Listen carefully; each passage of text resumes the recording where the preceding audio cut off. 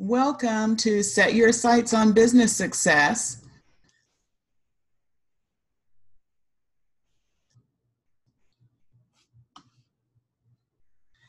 As an adult learner, you have a myriad of life experiences.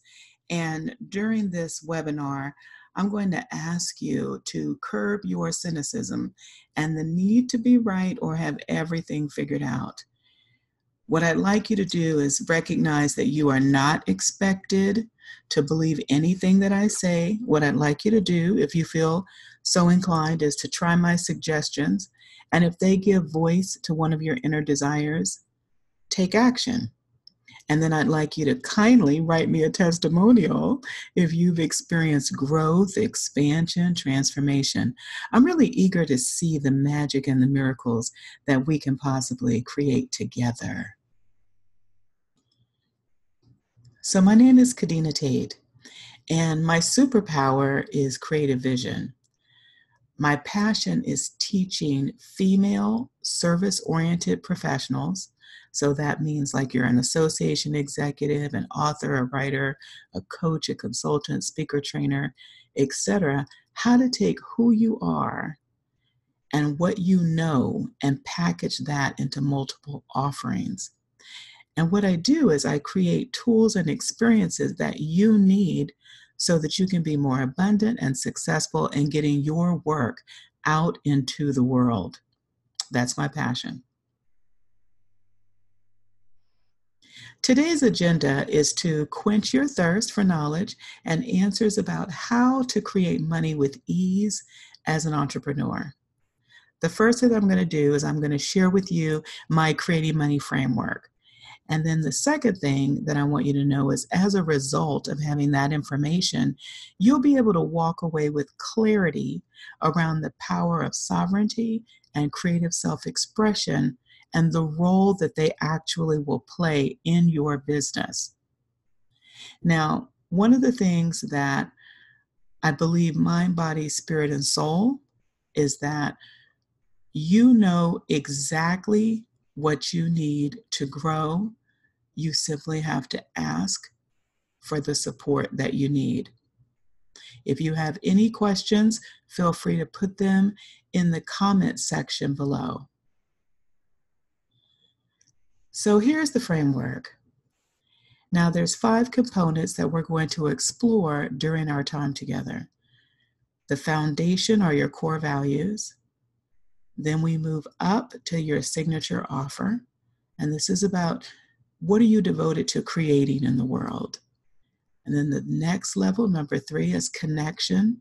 This is your content strategy. This is how you're going to use your words to expand paradigms of possibility, to open hearts and expand minds. Then we're going to look at the conversation. That's really your marketing strategy.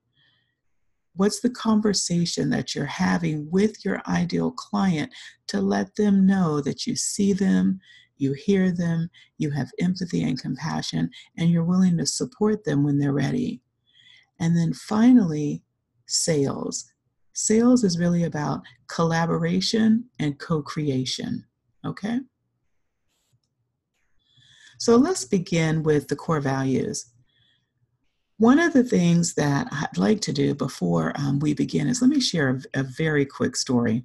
So I'm originally from New Orleans, Louisiana, and I was raised in a military household. And I'll never forget 3 things that my parents told me to remember when I was growing up. The first is service before self. A true leader always works in the highest interest of all parties involved. The second thing is excellence in thought, word, and deed. Walk your talk and talk your walk. The third thing is integrity. Do the right thing, even when no one is watching. And these 3 principles still influence every area of my life and work today.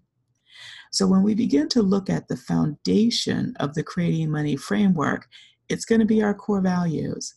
And as an entrepreneurial leader, I believe that you are invited to create a world where people are safe, secure, and they can enjoy a sense of love and belonging. I believe that you have a purpose, and I believe that your words and actions hold power. You have within you the power to change another person's life. You have the power to impact the thoughts of another. You have the power to make a difference in the world one word at a time. And it all begins with you. So I really want you to clarify the value of how you're going to show up in the world and what you're willing to contribute. Because being an entrepreneur, of course, is all about service, right? So we look at this list of core values. It's really not about, saying the words. It's about embodiment. We should not have to tell people that these are our values. They should know it by the way that we're showing up. So what's the easiest way to accomplish this if you're not clear on what your values are? Or if you want the people that you work and serve to know what they are, write down the 3 values that you honor and represent daily. And give yourself permission to ask the questions that go beyond the bottom line. So it might be like, is this in tune with my values? Will this action, decision, project, is it going to make me a happier, wiser person?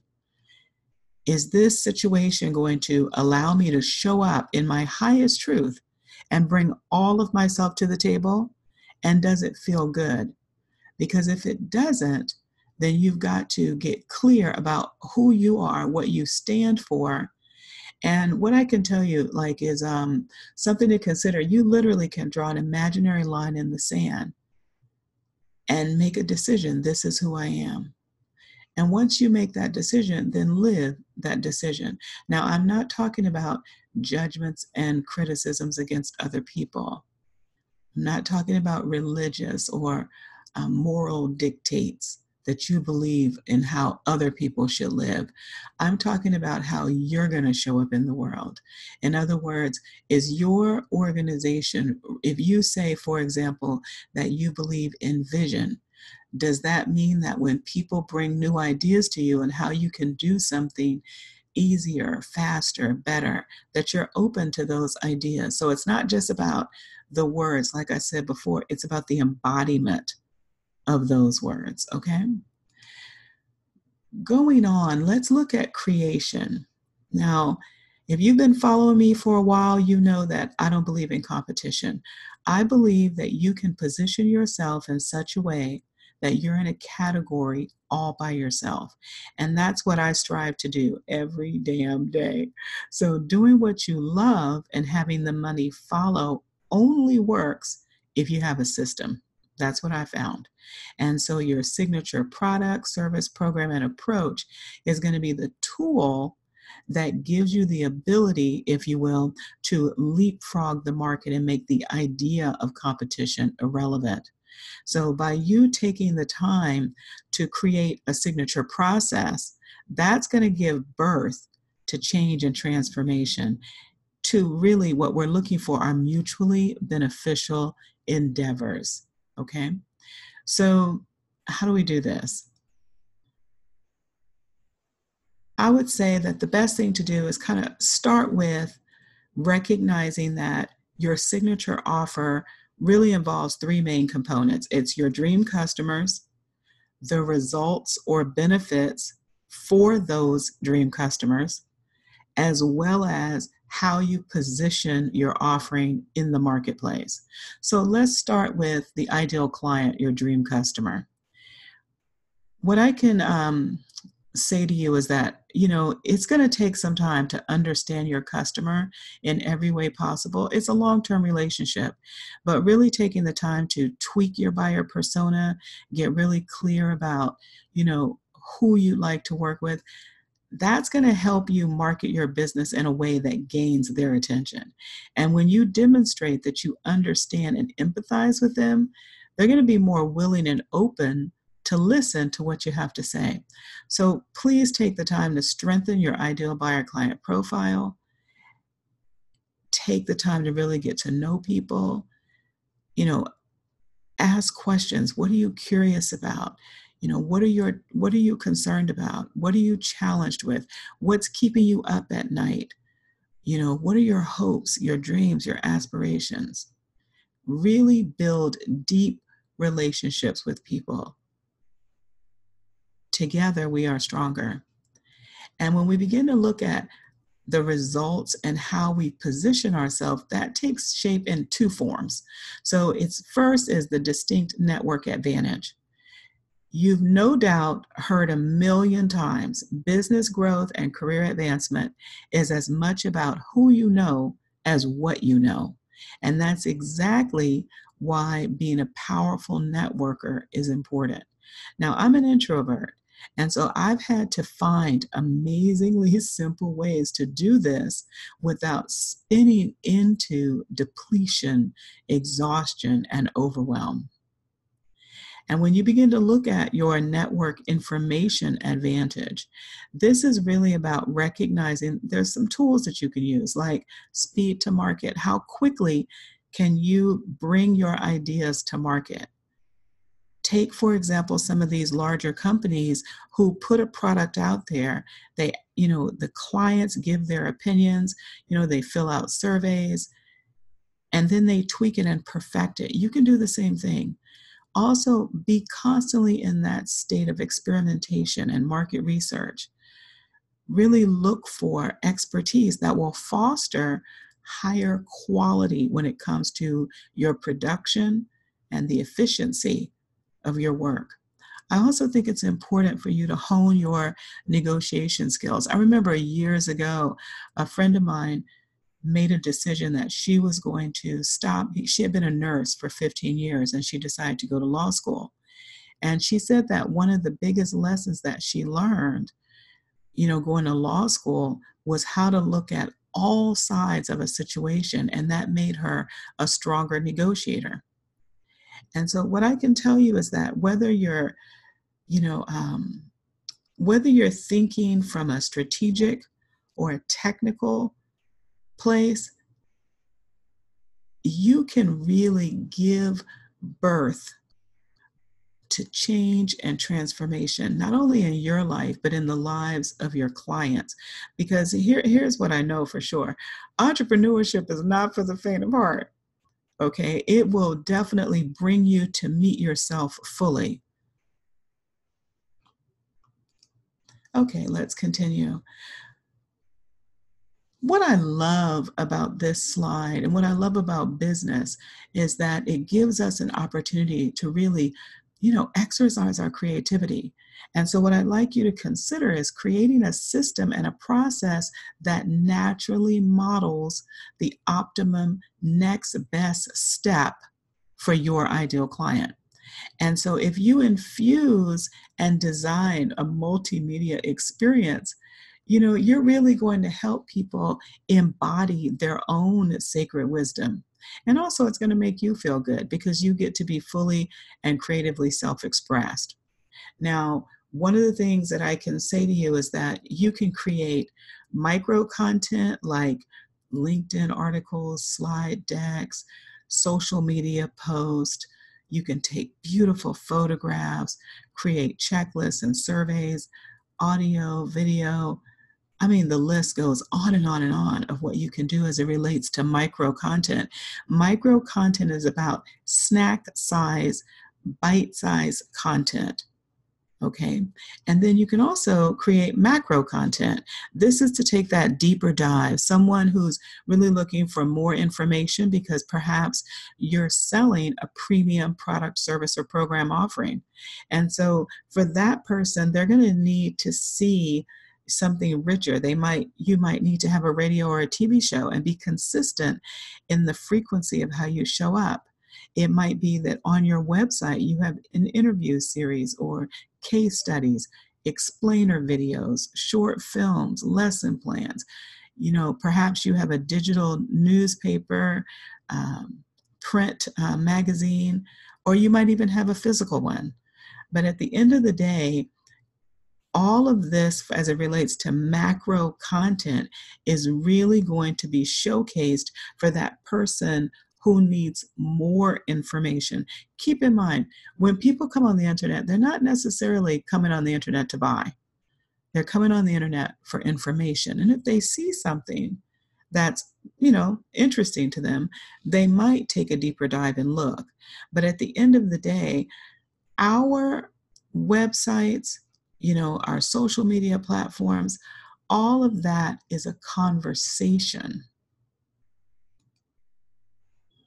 So when you begin to look at, the mere mention of the words sales and marketing, some people spin into full-blown panic attacks, and that's not necessary. So what I want you to do is I want you to remember that marketing is simply telling people over and over again what you do and how you can support them.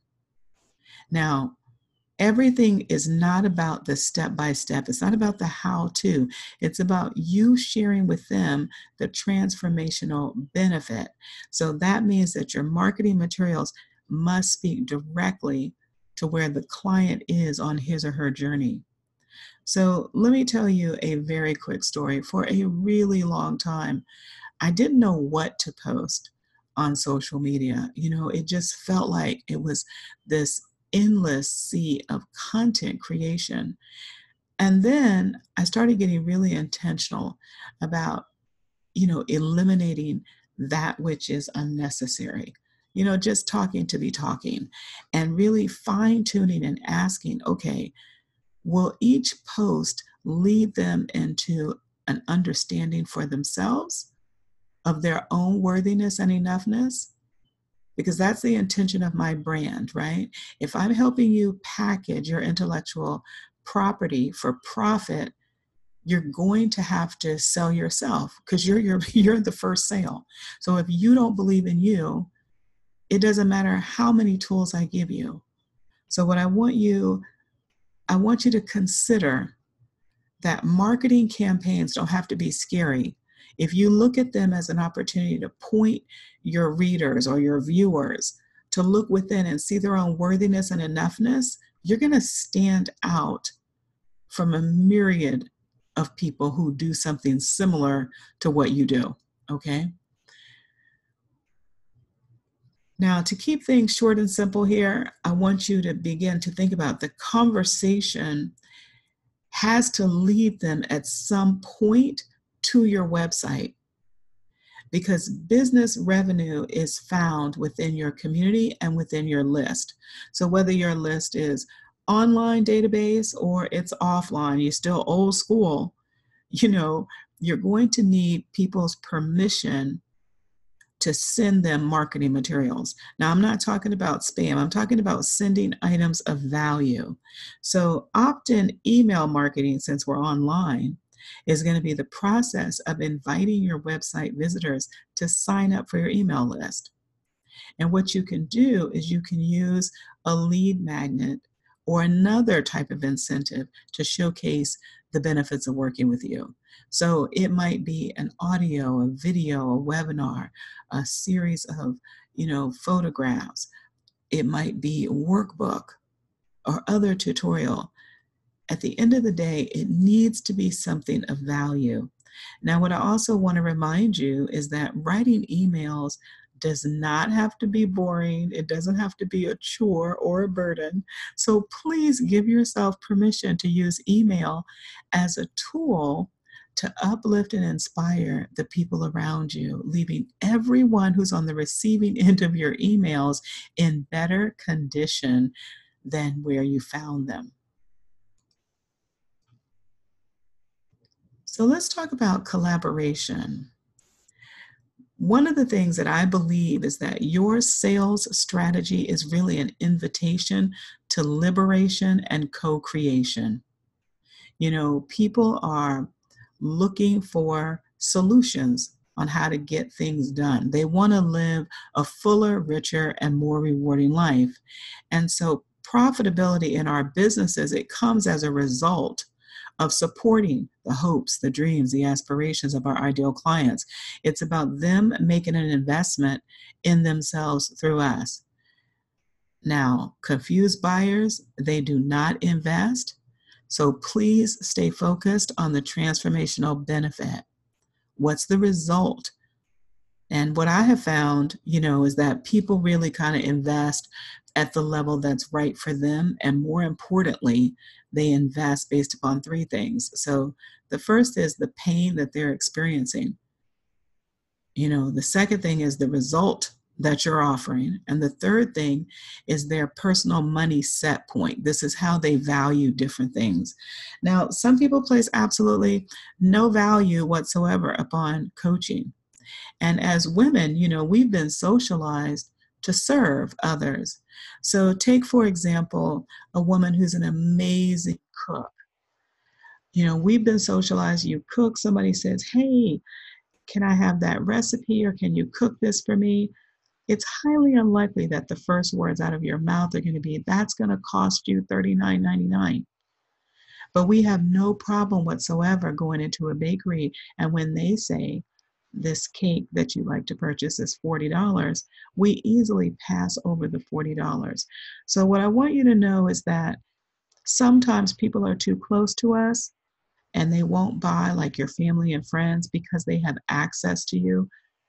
So don't take that personally. Rejection is a gift in that way, but those people can be fabulous cheerleaders for you. Now, let me do a quick sidebar here, because some tolerations, the things you've been tolerating, it can feel like you're in jail. You can be really overwhelming. And so having that sale is about helping to set that person free. Now, what some people choose to do is they choose to take the fear-based approach, where they use their words to create inadequacy in other people. That is, I don't believe in that. That's not my way. As a guide, not a guru, be your own beloved, be your own guru, okay? My work is designed to usher my ideal clients into feelings of enoughness and worthiness. So I want you to sit in the seat of your personal sovereignty.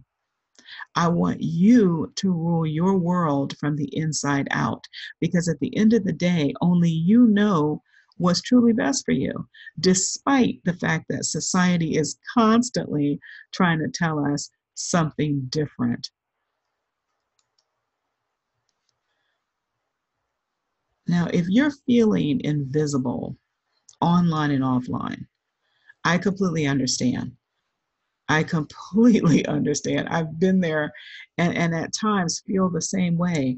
And so the truth is, one of the things that I've discovered is that you can't start a revolution or a movement if no one knows who you are. So whether your goal is to be seen on TV, heard on the radio, sell more books, secure more speaking engagements, or host sold out global events, I really would like to help you design relevant and proven marketing campaigns that are going to foster authority, influence, visibility, and profitability. And I predominantly work with women who believe that women entrepreneurs are an under-tapped force that rekindle economic expansion. I want to work with women who live with a burning desire to make a positive difference in the lives of others. You want to be a light wherever you go. You recognize that what's good for women is good for the economy. As a mother, a sister, a friend, a daughter, I believe in connection. And I believe that we can build businesses that offer connection and a sense of community. And I personally am committed to creating a business that radiates full abundance, peace, freedom, and equality for all. So what I'm offering you is, an invitation to champion you to the highest and greatest version of yourself. So you can live, what do they say? You can live your best life. So I really want you to give yourself permission to create money with ease, to create connections with ease, to live from a heart-centered space, to challenge the ways of thinking that are holding you back, to know that, we honor, or I honor rather, both the sacred and profane without judgment. I believe that you can be healthy, happy, and whole. I believe that you can honor the creativity that lives within you and put that out in the world in a beautiful way that not only helps you, but it helps other people. And so let's do a recap. The 5 components of the Creating Money framework are your core values. Who are you? What do you believe in? What do you stand for? You know, your signature offer. What are you creating to help people live fuller, richer, and more rewarding lives? And get really, really clear about the actual result of how it's going to affect them emotionally, mentally, financially, spiritually, physically. Then begin to look at connection. How can you use your words to expand paradigms of possibility, to give people hope and inspiration? How can you write the words that let them know, I see you, I hear you, I'm with you, and I can help you get on down the road? The next one is your marketing strategy. This is about a conversation. This is about transparency and vulnerability and connecting with people by creating marketing pieces that meet them where they are. It's not about, us going out and chasing people down. It's about creating an environment where when they see us, they say, I feel like I'm home. This person understands me. And I can't remember the exact quote. I think it's Mother Teresa who says, if you can't help my people, don't hurt them. I believe that entrepreneurship is an opportunity for you to heal and be healed. It's also an opportunity for you to express and experience love. And then finally, the collaboration, the sales. This must be mutually beneficial. We don't just take people's money. That's not how we show up in the world. Okay. So we want to be in integrity, full bodied integrity as we do our work.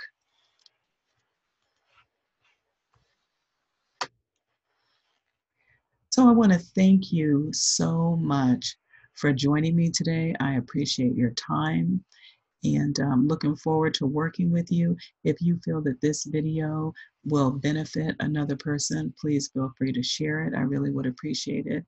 And if you need to reach me, let me pull this up. Here's my contact information. And I look forward to seeing you around the internet. Have a beautiful day.